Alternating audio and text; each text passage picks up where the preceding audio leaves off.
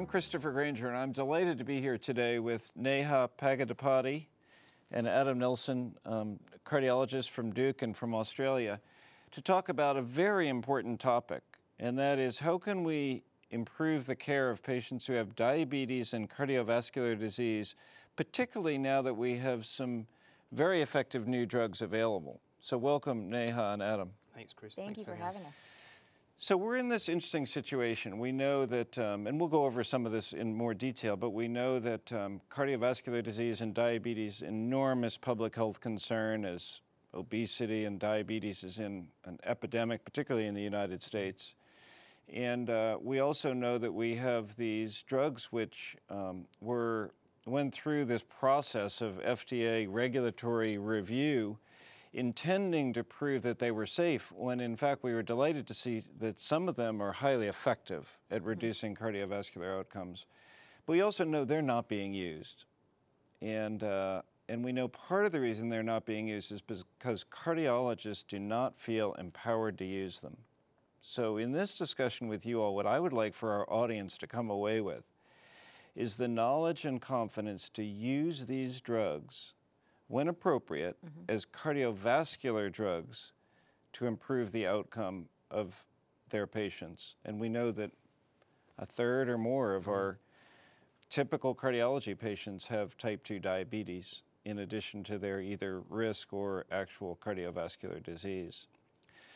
So Adam, maybe we could start with you. We've got, we do want to focus some on these two classes of drugs, the SGLT2 inhibitors and the GLP-1 receptor agonists. Yeah. And if you could just tell us a bit about the mechanisms of these drugs, which were originally developed to lower blood glucose, but have lots of other activities that might be of benefit to our patients. Absolutely, Chris. I mean, look, perhaps it's nice to start with the SGLT2 class, and these are agents, as you say, that we're particularly excited about, that we saw, seminal results in 2015, and be able to show this for the viewers at home, but the seminal study of EMPA-REG showing with empagliflozin therapy that patients derived not just CV benefit, Chris, but all-cause mortality changes, curves that separated as early as 3 to 6 months that continue to diverge over 12 months. These are agents, as I said, SGLT2 is a receptor that's located mainly in the proximal tubule of the kidney, responsible for reabsorption of glucose. We see these agents inhibit more than 50% of the glucose that is filtered, and we see that not only are they associated with A1C reductions, as you mentioned, but also CV benefit. We see the mechanism of benefit possibly derived around not only the effects of glycosuria, but also some degree of natriuresis, which may improve volume status, subtle changes in weight, subtle changes in blood pressure. So a really exciting class of medication. And let me interrupt you there and just ask Neha. So these are drugs that cause about a 0.5 to 1% reduction in hemoglobin A1C, not particularly effective at lowering blood sugar, but have these really important benefits that Adam will describe in a bit more detail on cardiovascular outcome and reducing heart failure events. And I don't think anybody was hypothesizing that a drug which increases glucose in the urine would have such profound effects. Yeah. So what do you think is I know we don't know, but what do you think may be the mechanism for that? It's an excellent question. You're exactly right that nobody saw this coming. And I think what has come to light, and I think is incredibly important, is that yes, these medications were originally formulated as diabetes drugs, as A1C lowering drugs, but clearly their benefit is in cardiovascular risk reduction. And so these, as I tell my patients and I tell my colleagues, these are cardiovascular risk reduction drugs, much more than they're diabetes drugs. But then the question is, what is it that they're doing? And I think that there are a number of potential effects. Initially, there was a lot of excitement and questions around this idea of whether or not SGLT2 inhibitors are really just diuretics. And they are diuretic therapy to some degree. They're mild diuretics, but I think it's become clear that their full effect is not limited to just their diuretic mechanism. They clearly have effects beyond just diuresis and beyond the natriuresis that we see with the glucose and the urine. I think some of the other effects are still very exploratory at this point. There's some question about whether or not they change the way we metabolize energy and whether or not potentially potentially a failing heart metabolizes energy differently, and this SGLT2 inhibitor class could help failing hearts metabolize better. But I think there are a number of potential things that are going on, and it's not clear yet what exactly is causing the benefit, either, for example, with SGLT2 inhibitors in their renal benefits, their heart failure benefits, or their secondary prevention for atherosclerotic cardiovascular disease. And I think it's interesting that they seem to constrict the afferent arteriole to the kidneys, and maybe that decreases some of the glomerular gradient, and maybe that has some renal protective and all kinds of other effects that kind of go down a cascade. But the key thing you said, Neha, to come back to this, is that these are cardiovascular drugs. And that's the whole point of this session, is to emphasize that these drugs have profound effects on cardiovascular outcomes. And Adam, maybe we can jump even right to one of the punchlines, which is the DAPA heart failure trial. Yeah, absolutely, Chris. I mean, look, just to take your segue, I mean, DAPA-HF was a study which enrolled patients with underlying LV dysfunction, recruited patients that both had diabetes and those that didn't, and they were given an SGLT2 inhibitor. And what we saw was not only profound benefits in CV death and heart failure reduction, when we looked at patients that had both diabetes and those that didn't, they derived the same benefit. And so what we see here is that not only a continuing signal that the benefits of these agents are independent of A1C in the early trials, we see here in patients without diabetes at all, they derive the same magnitude of benefit. And I'll just highlight that, and John McMurray makes such a good point of this, that if you stack up dapagliflozin in that case against other proven effective treatments, ACE inhibitors, beta blockers, sacubitril, valsartan, spironolactone,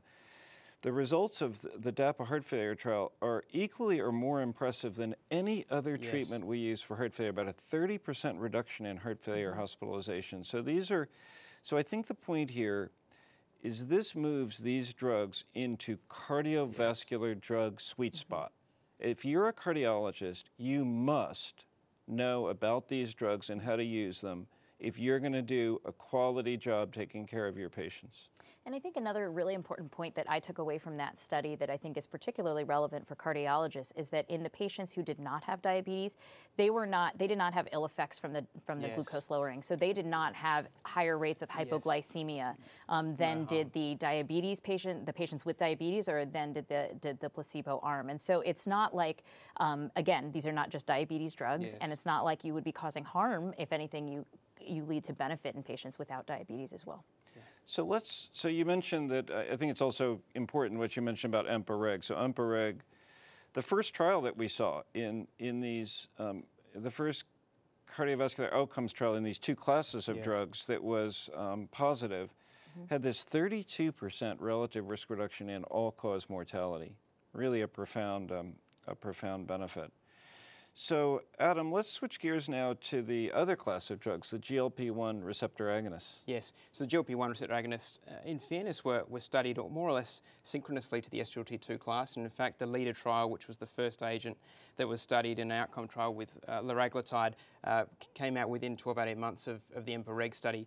GLP-1 is a hormone that's secreted around oral intake, and so we see the receptors for this sit in the gut, they sit in the brain, they sit in blood vessels. They have a number of different effects. Most potently, perhaps, is that they do slow gastric emptying, and they encourage a sensation of satiety. And so when we look at the mechanisms around these agents, not only do we see weight loss around perhaps some of those components of those drug effects, we see glucose lowering, and over time we see some weight loss as well, Chris. So these are agents, again, that not only were brought in line with glycemic control, but we see them hitting a number of other receptors that are potentially of significant cardiovascular benefit.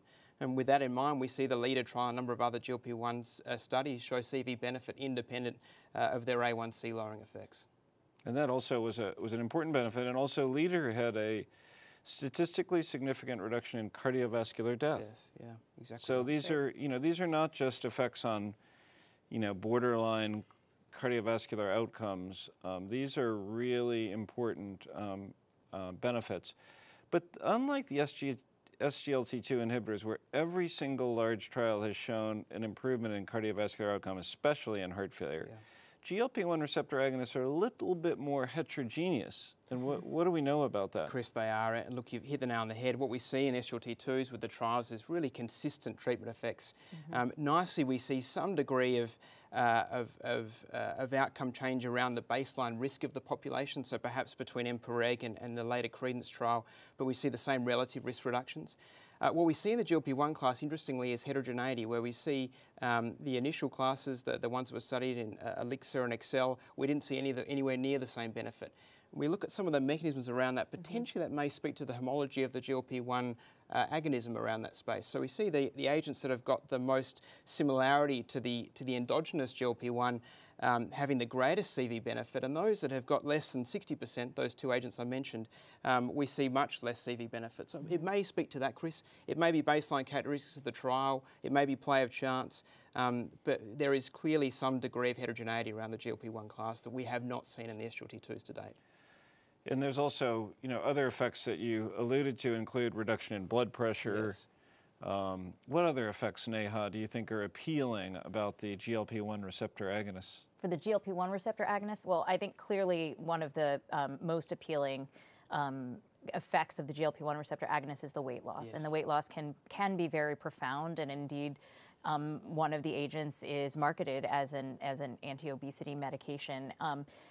Part of that may be related to the slowing in gastric emptying, and so patients do tend to get nausea and vomiting that can sometimes be limiting, but I think the really important thing with that when we're counseling patients is to let them know that that will pass over time, that they just have to stick with it, and there's really kind of a counseling component to keeping them with it. But I think that's one of the things that the patients that I have taken care of who have been started on GLP-1 receptor agonists, they've really appreciated the weight loss component. So I think that is something that I definitely take into account. I think you get a little bit more A1C lowering. Again, as cardiologists, that may not be our primary focus, but you do get some of that. I think most of the GLP-1 receptor agonists you can also use down to a slightly lower eGFR, though that is not the case for canagliflozin, which can also be used down to an eGFR of 30, and that may be changing for the rest of the SGLT2 class as well. But I think those are some of the particular benefits that I see with GLP-1 receptor agonists, and a lot of it really is around the weight loss component.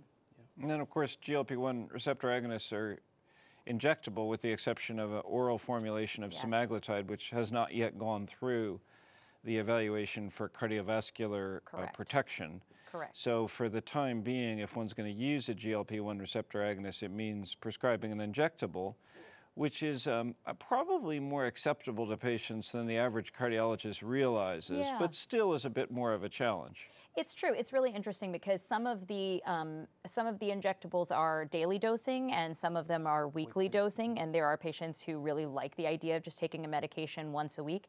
I will say that in general, the patients that I have started on GLP-1 receptor agonists, even those who have no prior experience with injectables, like they were not previously on insulin, they have found it extremely easy because the devices themselves are extremely easy to use, and they just really don't even feel the pinch.